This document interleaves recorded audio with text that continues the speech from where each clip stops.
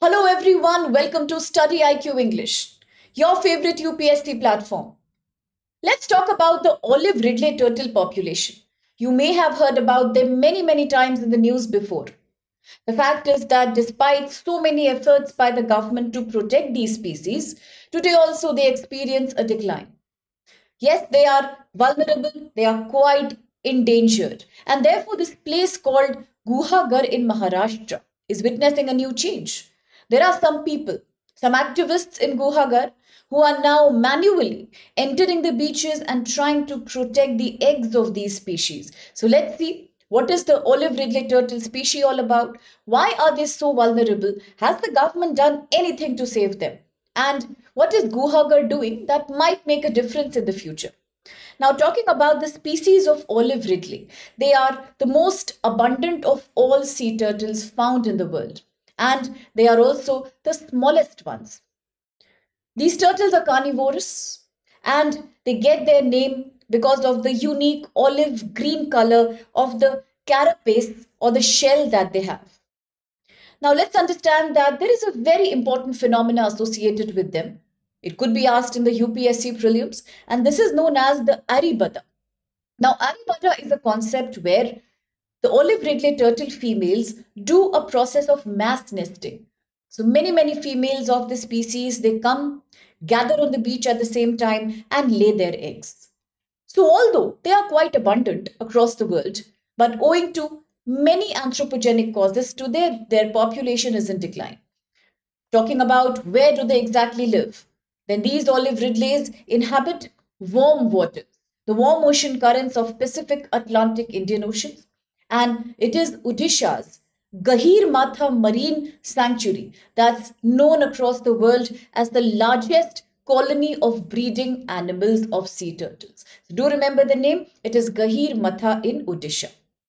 Now, alongside, there are certain unique aspects to this population of olive ridley. One thing is that they are not only carnivorous, some of them also have both plants and animals. That makes them omnivorous as well. Now, they are also very solitary creatures.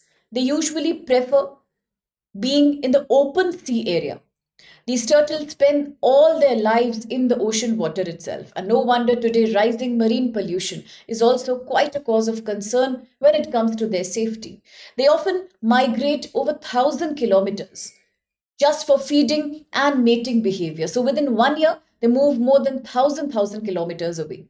And talking about their status, when we talk about how safe are they today, then as per the International Union of Conservation of Nature, which releases its red list periodically, to just tell us the figures of those plants and animals which are endangered or vulnerable or they are almost on the brink of extinction. So talking about the olive ridleys, these are categorized as vulnerable.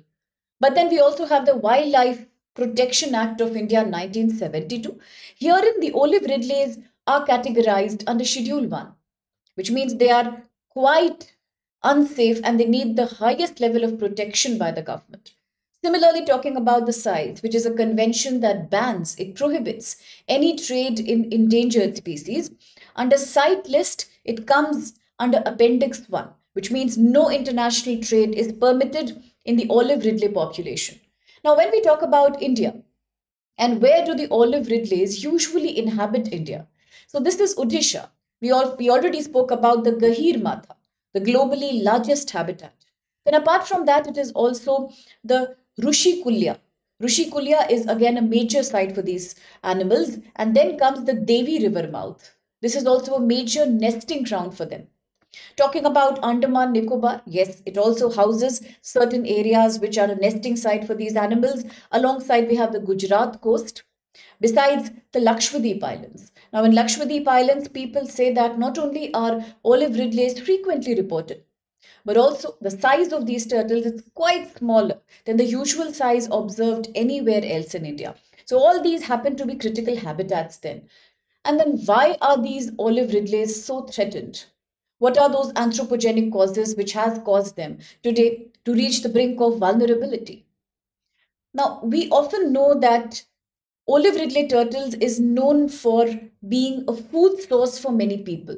So therefore, not only are they killed, They are poached for food, but also for leather and their eggs, for the shells. Many times it is due to marine pollution.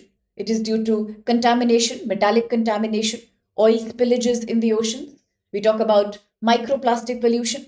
All these, including fishing nets, the dumping of polythene, garbage, all that also chokes these turtles because it's killing their habitats one after the other. Talking about fishing trawlers, now overexploitation of seawater for fishing, poaching often creates the rule which says we cannot fish 20 kilometers within a marine sanctuary, but then that's not followed to the spirit. Many times we see active fishing, active sea hunting going on in areas that are actually marine sanctuaries. So, which also means that it completely destroys the habitat of these turtles. It can cause them injury, it sometimes causes them completely dead. And another thing is that in the last few years, many times, whether it's Gahir Matha or whether it's Maharashtra, Gujarat coast, news has come that there are multiple dead bodies, carcasses of these unique olive ridleys scattered all across the beach. As the picture shows here, these disturbing sites have become very common. So, therefore, the government is now highlighting that protecting the olive ridley is not just about creating standard protocols, but community action today becomes very, very important. So, what has the Indian government really done to protect this unique species? One thing is that long back, during the 1980s, we introduced something that's called Operation Olivia. It was an initiative taken by the Indian Coast Guard. The purpose was to protect olive ridleys as they collect in the Gahir Matha region and many other places along Odisha coast for breeding and nesting. And this is usually happening in the winter months of November, December. Now, unfortunately, this is also the peak tourist season. So, therefore, under Operation Olivia, the habitats of these turtles had to be segregated. It also tries to catch people who are indulging in unlawful activities like trawling in areas which are marine habitats. Then comes the mandatory use of turtle excluder devices, the TEDS. This is all about a step towards reducing accidental killing of olive ridleys, initiated by the government of Odisha. It is now mandatory for all the trawls to use turtle excluder devices. It is specially designed with an exit cover so that turtles are able to escape even if unfortunately they get caught up in the fishing net. Then comes tagging.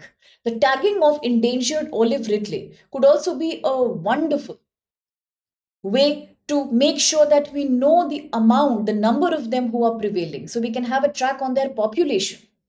For example, using a non-corrosive metal which doesn't harm the turtle, we could tag them so that scientists are aware of their movements. Scientists can capture their situation in their unique habitats to know more about their species, reproduction, feeding, and all that critical information. The more data we have, the better policy making can be done. Now, in news today is the Guhagar, an area in Maharashtra where for the first time we are seeing a unique community action. So, people and activists, wildlife protection activists, who are working towards saving the olive ridleys are now doing a unique thing. They are collecting the eggs of these turtles, incubating them in protected reserved hatcheries so that accidentally no stray animal or no human interference is able to damage them.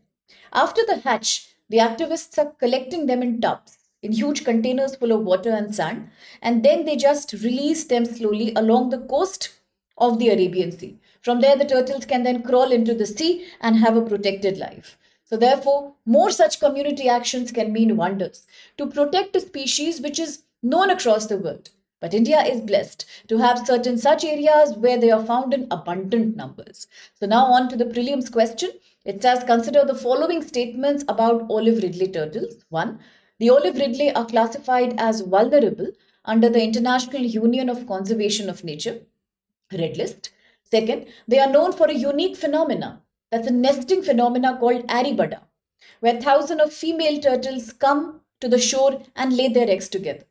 Third, in India, the Gahir Matha beach in Odisha is world's largest nesting ground for olive ridleys. So which of these statements do you think is or are valid? You can post your comment. If you want to discuss, share your opinion, any sentiment about Olive Ridley or the wildlife protection in general, that this is the right space, you can leave the thread here, you can post your comment and we can pick up on that discussion. And if you enjoy such short contents, then do like, share and subscribe Study IQ English. Thank you.